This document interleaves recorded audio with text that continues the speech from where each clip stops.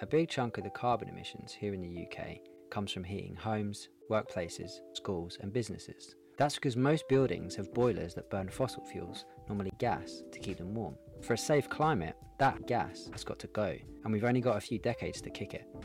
One technology ready to replace these dirty boilers is something called a heat pump. They're magic, except they're actually science. Here's how they work.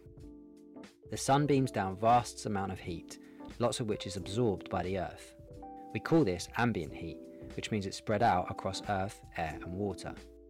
Because there's so much earth, absorbing huge amounts of heat only leads to small increases in temperature. So while we don't think of the ground beneath our feet as being hot, there is actually lots of heat energy in it. A heat pump is designed to gather this spread out heat from all around us, concentrate it and pump it into buildings to warm them. It does this in 3 stages. First, water in long pipes underground or underwater rises by a few degrees in temperature as it absorbs ambient heat. Second, the water transfers its heat to a special fluid. By controlling the pressure in different zones of the machine, the heat pump can make the fluid give up its heat at a high temperature. Third, this high temperature fluid warms the water that then runs through the radiators of a building, warming it up. These 3 cycles work simultaneously to turn low temperature ambient heat into high temperature indoor heat to keep us warm. To run a heat pump you need electricity, but, and here's the magic, because we're tapping into all this free heat underground, for every unit of electricity you put in, you get up to 5 units of heat out.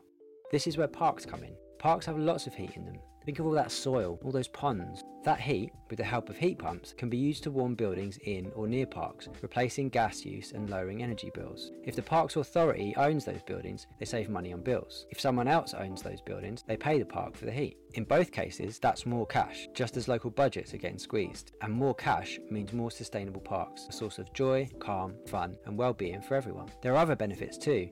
By cutting down on burning gas, we'll be improving air quality. And of course, low carbon heat pumps will help us tackle climate change. We're working with Hackney Council, heat pump experts and local people to prove this idea can work. Then we want to help parks all over the country to get on board. Helping parks and tackling climate change is possible.